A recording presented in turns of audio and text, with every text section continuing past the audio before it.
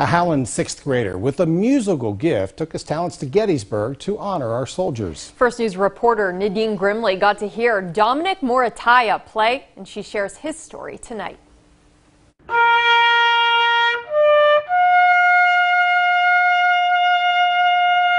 Playing taps inside the band room at Howland Middle School, you can see the emotion 11-year-old Dominic Morataya puts into his musical passion. I just felt like the first time I played the trumpet, there was a connection. Morataya has been playing the trumpet for about 2 years.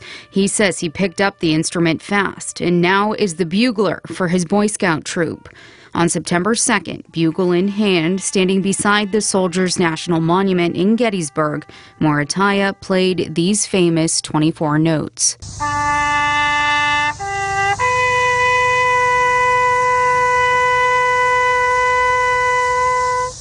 I felt honored because I'm honoring these people in our country that fought for our lives, for our freedom, because for us, and they risked their lives for us, for our freedom.